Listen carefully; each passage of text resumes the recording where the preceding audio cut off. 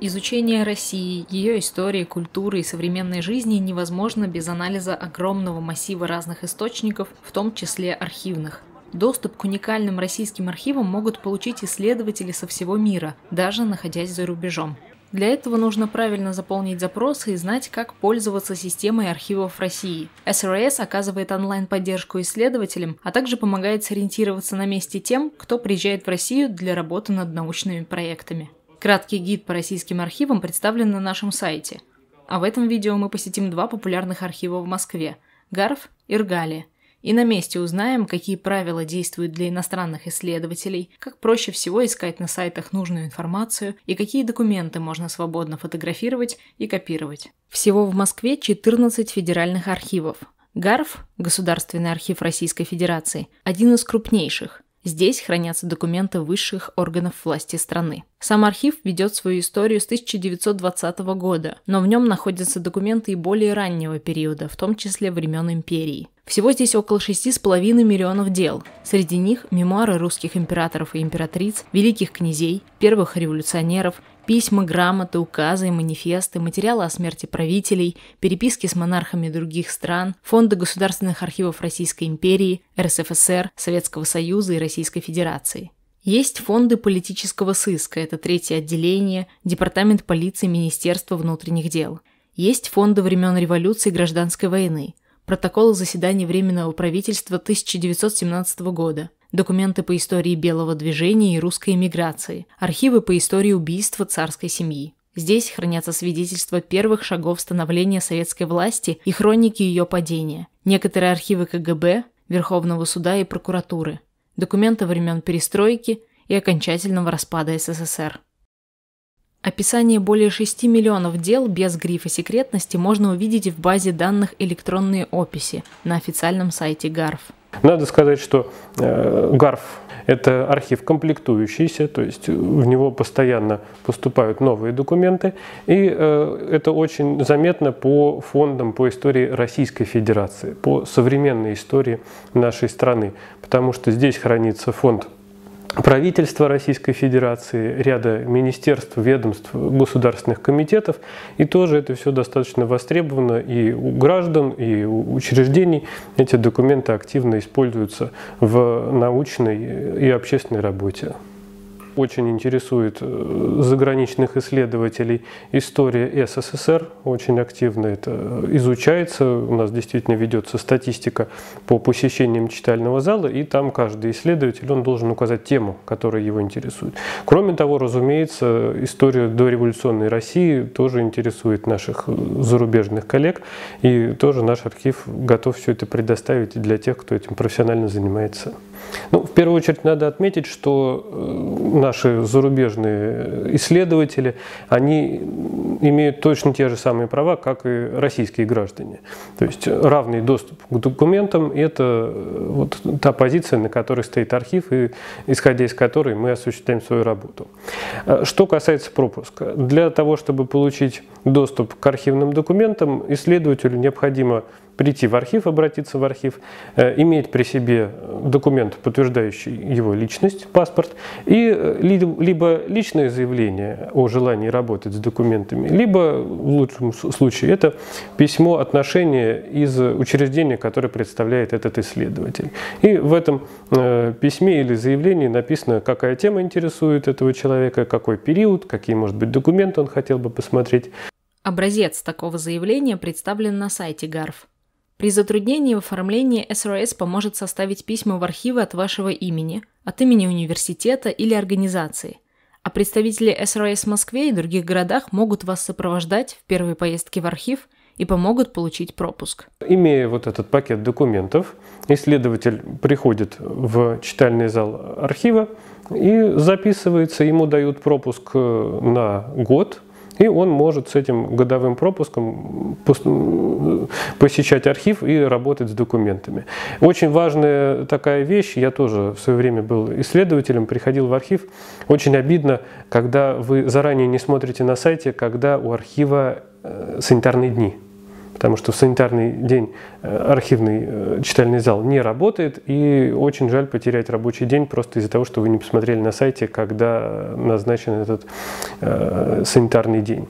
Надо сказать, что много документов, более 60 тысяч дел нашего архива, они оцифрованы, доступны в внутренней сети читального зала, и читатель, не обращаясь к подлинникам, может сидеть за экраном компьютера, и самое главное, что он может это безвозмездно даже снимать на свой мобильный телефон.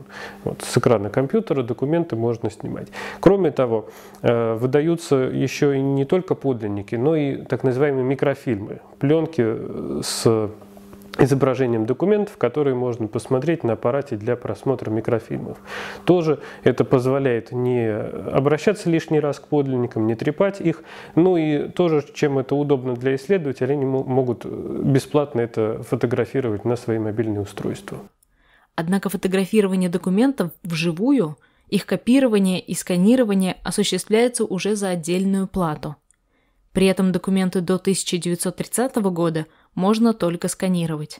Чтобы сделать копию или скан материалов, исследователь обращается в архив, заполняет специальный бланк, указывает необходимые документы, их шифр и желаемый формат. Должен обязательно указать, что он гарантирует оплату, поскольку копирование архивных документов – это платная услуга. И этот запрос он может оставить как в читальном зале у сотрудника читального зала, может его направить по электронной почте архива, которые есть на сайте, может это направить заказным или любым другим письмом по почте. В архиве это письмо получают и могут, если гарантия оплаты услуг прописана, выставить счет. Этот счет направляется либо по почте, либо по электронной почте. И исследователь, он оплачивает это безналично. К сожалению, в ГАРФе невозможно оплатить с помощью систем SWIFT и других, но вот по системам банков, представительства которых есть в Российской Федерации, без проблем вот эти оплаты проходят.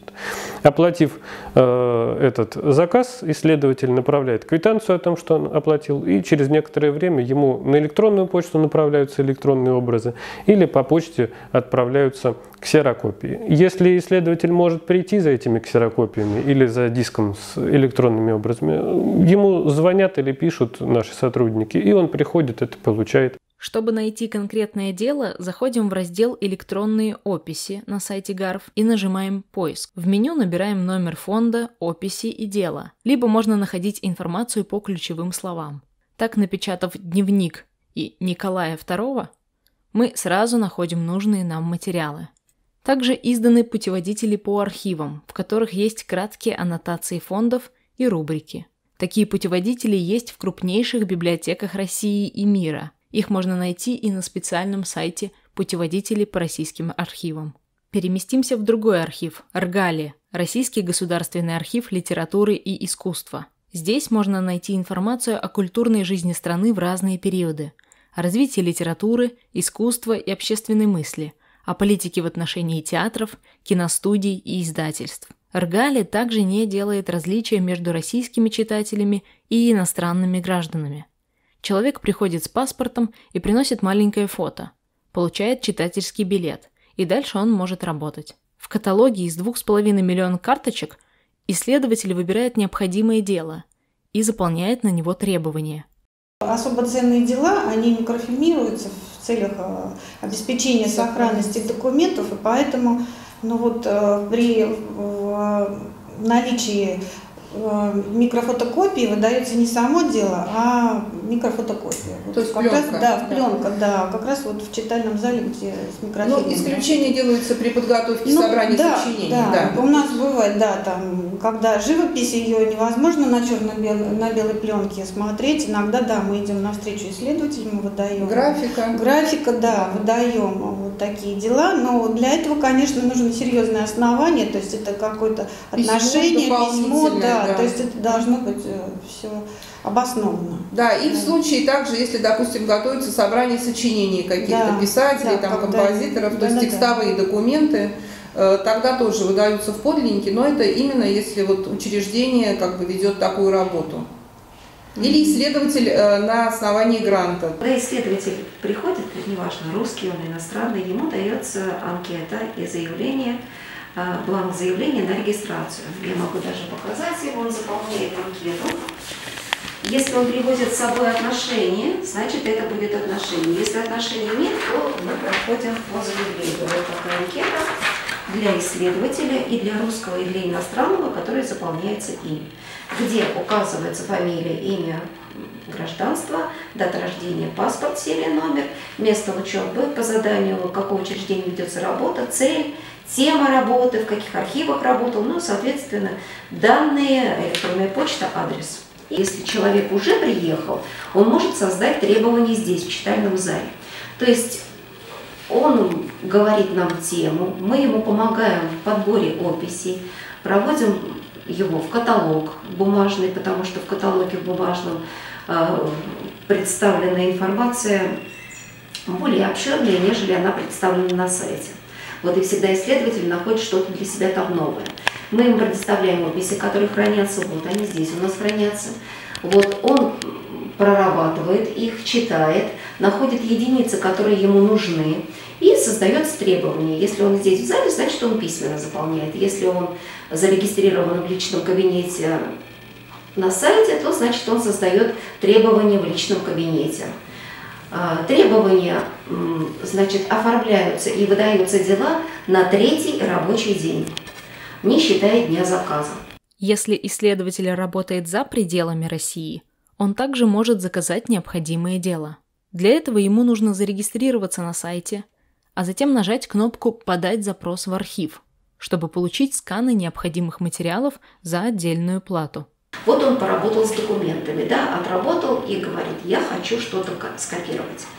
Он копирует, у нас есть 3 вида копирования. Это фотографирование собственным средством, есть сканирование, это средствами архива, ну и, естественно, ксерокопирование.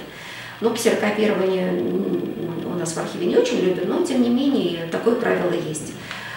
Фотографирование возможно всех дел, кроме тех, которые занесены как бы в список особо ценных. Вот особо ценные дела фотографировать собственным средством нельзя. Их можно только отдать на сканирование. Остальные дела, в принципе, можно сканировать и ксерокопировать. Ксерокопия документов после 1931 года. Сканирование – это удобный вид для иностранцев, потому что, как правило, когда они к нам приезжали, они заказали сканирование и уехали. И идет связь по электронной почте. То есть электронное сообщение. Единственное, что с оплатой немножко сложнее, потому что оплата идет через Сбербанк онлайн, и валютный счет тоже возможен. То есть валютный счет, пожалуйста, высылается, можно через валютные счета оплатить этот заказ. Он заказал копию, но, соответственно, она исполняется в течение 10 рабочих дней. SRAS также может оказать помощь исследователям в поиске нужной информации в деле, чтобы не было необходимости заказывать сканы всего документа, приобретая таким образом кота в мешке. Представитель SRAS может изучить информацию на месте и подсказать исследователю, где в документе находится необходимая информация. В целом, схема работы российских архивов схожа, что мы и показали на примере 2 крупных архивов в Москве. Однако нужно учитывать, что у каждого архива есть свои нюансы работы с исследователями, а также свои прайс-листы на услуги. Обычно они представлены на официальных сайтах архивов. Путеводители и подсказки по работе в самых крупных архивах России можно посмотреть на сайте SRAS. Кроме того, SRAS оказывает поддержку исследователям при получении визы, оформлении обращений в архивы, помогает в коммуникациях с сотрудниками архивов и при удаленной работе. Если вам нужно изучить конкретные дела из архивов, представители SRAS в городах России могут запросить эти дела, изучить их, сообщить вам, какие документы есть в деле, а также заказать по вашей просьбе копии или сканы материалов, а затем выслать их вам.